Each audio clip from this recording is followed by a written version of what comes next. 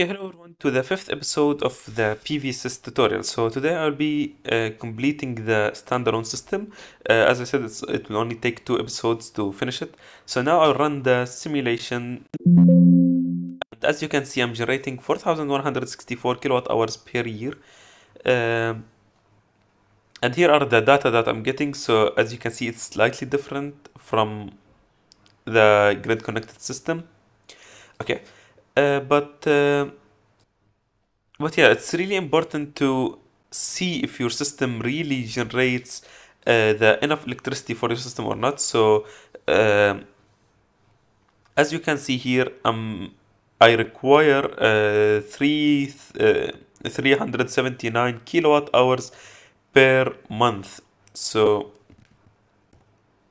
379.3 times 12, so it's 4,551 kilowatt hours per year.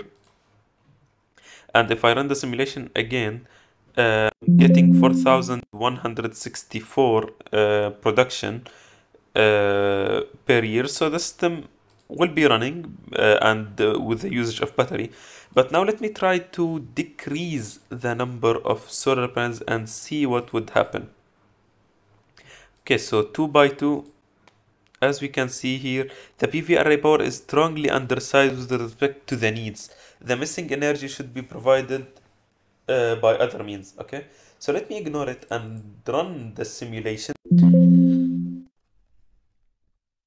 and see what I'll be getting. So the simulation will be running, but I won't be getting enough electricity for my system. As you can see from this graph here, the green bar is so the red bars are the performance ratio, and here are the solar fractions. So how much electricity I'm generating to how much load that I need. So as you can see here, it's 0.5, which is lower than 1, which means the system is not generating enough electricity. So I'll increase the number of solar panels to 5, press OK, run the simulation again. So as you can see, I'm getting 1 solar fraction, so that means the system is running fine and I'm getting enough electricity for my system. Let's return it to 4 and see again. So as you can see, the solar fraction is 0.942. It's less than 1, and the system production, as I calculated it, it's less than the amount of electricity that I need by little much, okay? So that's why you need to size your system manually and check the numbers and validate them manually, okay? Now we'll go with the near shading. I'll just import the same. I'll import the file that it's already there. So for example, this is this is the field, this is a tree, and the house that I'll be using. Close scene, press OK. Yeah, update orientation parameters, press OK. There are still the area 3D feels larger than the area. Yeah, here because the 3D is 256 meters squared, but I only have 30 meters squared of solar panels, so I have to decrease the area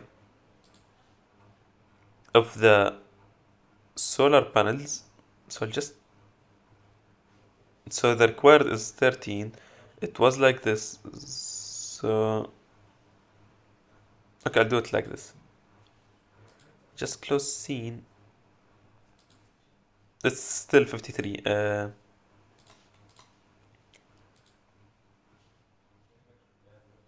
have to decrease the area even more for the solar panels because the shed area is 52. I have,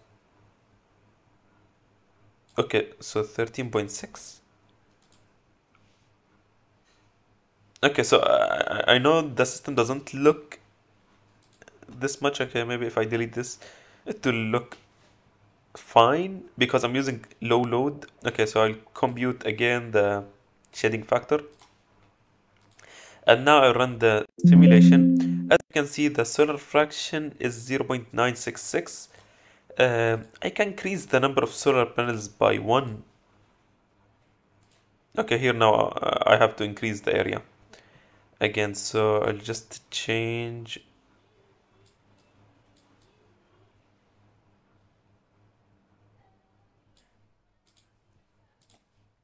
Okay, now press recalculate, recompute everything, run the simulation again. So I'll be getting everything that I want, and the report states that the system should be running fine.